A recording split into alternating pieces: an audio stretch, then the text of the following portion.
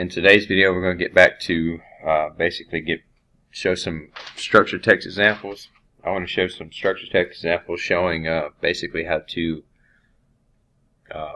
use it for speed controls as far as a system.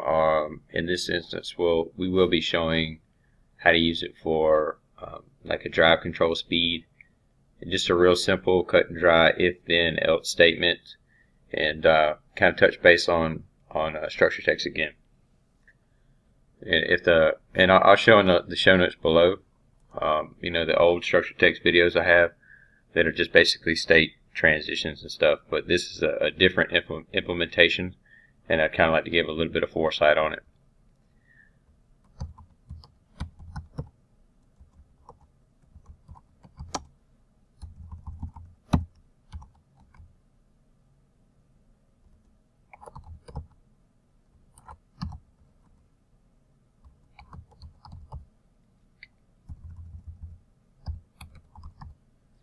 So again, starting off from scratch, emulator version 20, title, right?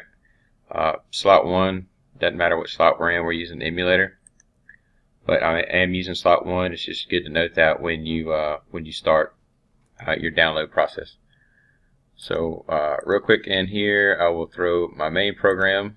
Again, you know, pretty much like to stay with the periodic task, right? Or that's just my preference, and then I like to notate on the back side of the task what the scan rate is. So what we'll do is we'll make we'll jump down and make our program, right? We're going to change the type to structured text, and we'll put drive speed control. Okay, so now we want to link again. We want to do what we naturally do, right? Jump to subroutine, and jump into subroutine. We'll go to our drive speed control. Okay, so without further ado, let's get to the nuts and bolts of basically what we want to accomplish. So first and foremost, what we'll do is we'll illustrate, or we'll describe what we want to do. We want to set the speed command for the drive using structured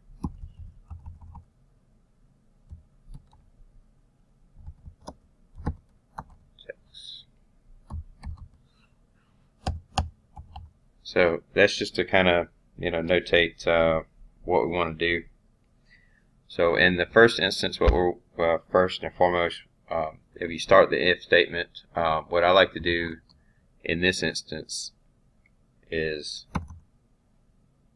and this is again going to be illustrating the if then else function. So basically, the first line of defense is what you see when you're trying to the first construct of structured text that you generally see. That is the most popular one, and the second one is the case function. So what we'll do is we'll say if first scan. Oh, I put that in wrong. If first scan, then we want to, and we're going to have to make our tag, right? So we'll make this as a speed reference.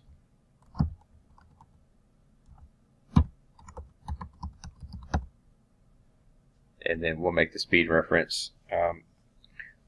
We can put it as a dent right now. I don't really see a big reason to put it as a real. We're not actually going to address out right now. So, but real quick, we'll make the tag, and then we'll come back and we'll put equals to 0, and then we'll end. We'll end the if, right? Because after every start, you need to end it. Okay, so in that instance, if a first scan happens, then we take the speed command to 0, right? That's just basically starting out the system. In the next instance, and we can say that too, we can come back up here and put the commands of our, basically say if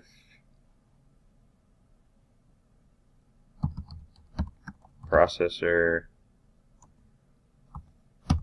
first scan, then move a 0 into the speed.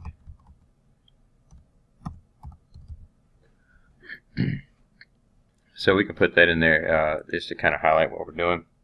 The next we want to say if the a speed increase button, so increase, and what we'll do is we'll make a tag.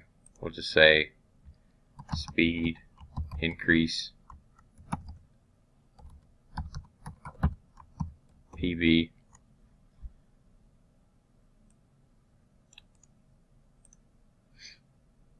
and then that's going to be a bool. So make sure we notate that. In structured text, it's important that if you're making your tags, that you know exactly what you're putting in as far as your data types. And then at that point, we're going to say, okay, we're going to say that if the speed command, so the speed reference, so copy that, or you can type it if you want to. Then the speed reference is going to be equal to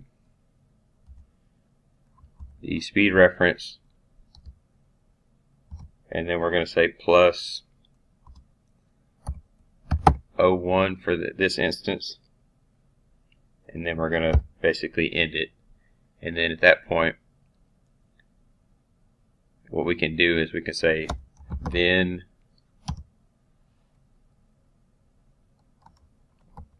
we'll do like a else if, and then we'll do like a speed decrease. So we'll do speed decrease PB. And again, this is going to be a bool.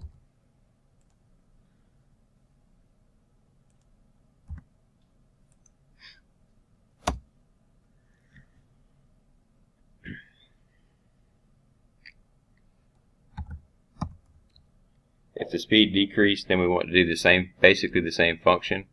We want to come down and change the speed reference.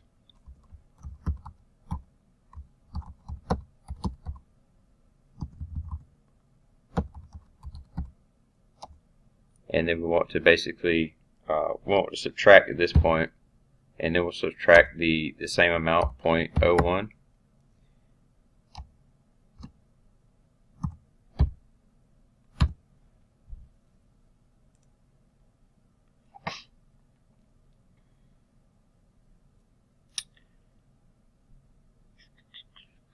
Actually, what I'm doing here, I think I need to do this. This is why I didn't like it. So in that instance, basically we want to come down, and then if, for instance, the end of this statement should look more or less like this, and then we'll put if else speed increase. Oh, hold on. I think I did this wrong. Yeah, I did. And then we'll put speed reference.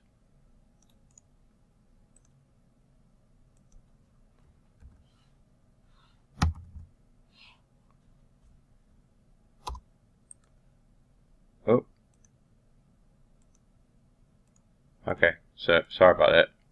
Yeah, so if it separates this out a little bit more, the speed button and the speed button should actually have thens behind them, and then the reference, and then what you should do behind it, right?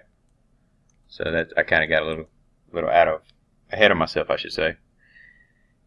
And then say for instance else, you want your speed reference to equal speed reference.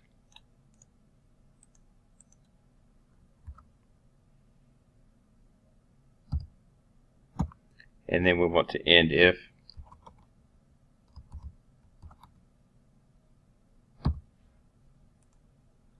Okay, so to kind of go through this a little bit better, we want to say if the speed reference, so if for instance the speed increase button is pressed, then you want to have the speed reference increased by +1 or plus 0.01. Else if the speed decrease button is pressed, then the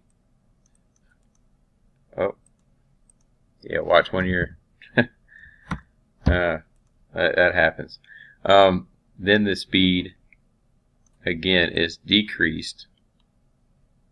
Okay, so we're going to undo that. If the speed decrease is pushed, then the speed will decrease by 0.01, right? And then else the speed is the speed. So if that's kind of like, I mean, that should be kind of cut and dry. So if we do have a first scan, we want to set the speed to a 0, and if the increase is pressed, increase the speed. Other than that, basically, you can't. That's pretty much what you would have. You can actually, I don't know. I tell you what. Let's just run this, and we'll come back and put a little bit more after that. But I want to kind of illustrate what's happening here. All right, so let's just download to the VB. It's ABVBP, which is the Allen Bradley virtual backplane. Again, we're using a virtual chassis. So go back and download that to the slot number we chose, right?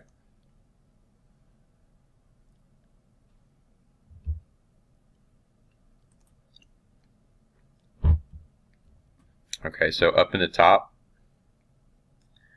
we can go to watch, and you can see that the speed hasn't changed.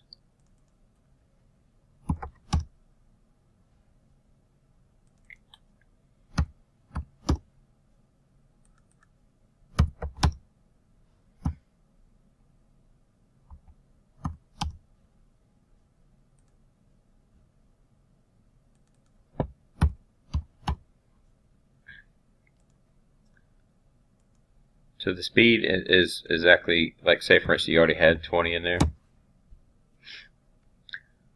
If the speed increase button is pushed, then the speed reference, which is the speed reference here,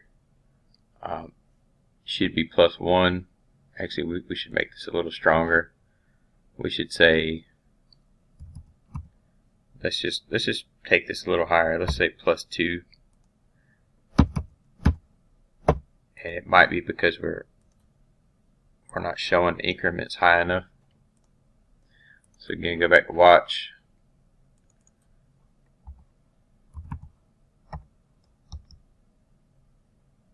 So you see the speed increasing, right? And then say for instance you push the button again, you want it to index down.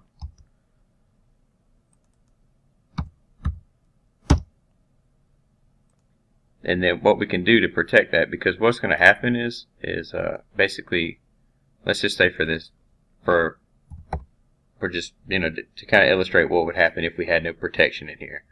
We need to write protection logic in here to stop it from going below a certain amount and higher than a certain amount. But let's just show that. You can see you're going to start running backwards here, right?